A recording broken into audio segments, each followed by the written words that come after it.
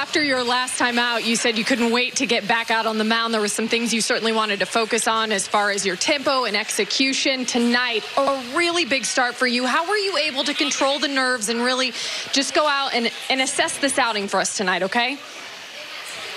Yeah, no, that was definitely something I worked on this whole week, was just my tempo, rhythm, and timing, and Cranny was a big help with that, and just trying to stay over the rubber longer and let everything work out in front and try and throw the ball with my hand and make it move with my hand rather than moving it with my whole body, and not trying to do too much. And, you know, if I was in the strike zone and I got my curveball landing for strikes, and that helped all my other pitches. So, yeah, no, it was good. A couple big innings there. I think it was the third and the fifth, runners on first and second. So, you know, to put up 5 zeros and get a shutout win today was today's a big day, you know, and to start the series off with a win is awesome. Yeah, without a doubt. Let's go back to that third, because I'm pretty sure a strikeout to Alonso there and then a 10-pitch battle with Conforto. You also get the strikeout. Walk us through those and how you're attacking those two in that moment.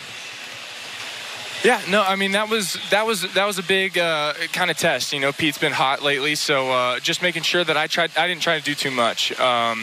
You know, that I feel like that's where pitchers can get in trouble, and you know, try and make their pitches move too much, try and make too much of a perfect pitch.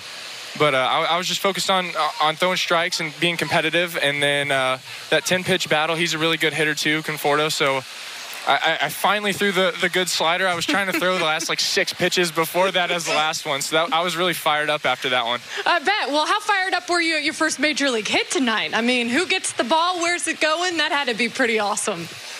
Well, I don't know where it went. They threw it to their side, so hopefully I get that back. But definitely going to give it to my parents. My mom, I think she's more excited when I hit than when I pitch, so I'll probably end up giving that one to her. But yeah, that was super cool. Not how I pictured it. I always pictured like a majestic home run, like something really cool like that. But a slash single is pretty sweet. I mean, I'm not going to complain. I have a batting average now that's not 0, so I'm not complaining at all.